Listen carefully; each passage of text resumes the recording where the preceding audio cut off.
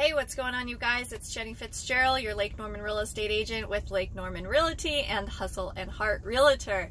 I wanted to touch base on the question that I posed last week in regards to purchasing a home with a stained glass window that has lead-based solder in it. There's a couple things that are going on in that situation. The first is it a problem if you're buying a home with a stained glass window? Most likely not. Don't lick the window. Don't let your pets or kids lick the window. Stained glass windows can be really, really pretty.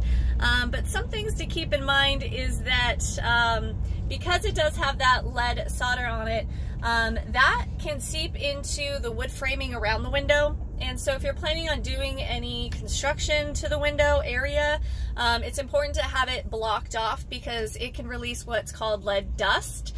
The framing tends to absorb some of that lead from the solder, and so it's important to keep that in mind. Also, if you're having anything repaired on it, heating up lead solder can release what's called lead fumes, and so if you're getting it restored, that could be an issue as well. So make sure you're hiring companies that are used to trained professional in removing or working on stained glass in your home.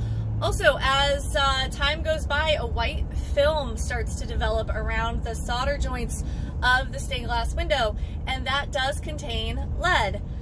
So if you're cleaning your window, remember to wear gloves, keep it safe, and always, just be aware that lead is bad for you. So that's the answer to that question. If you guys have any more thoughts about buying a home with a stained glass window, then let me know and drop a comment. Otherwise, I will talk to you guys soon.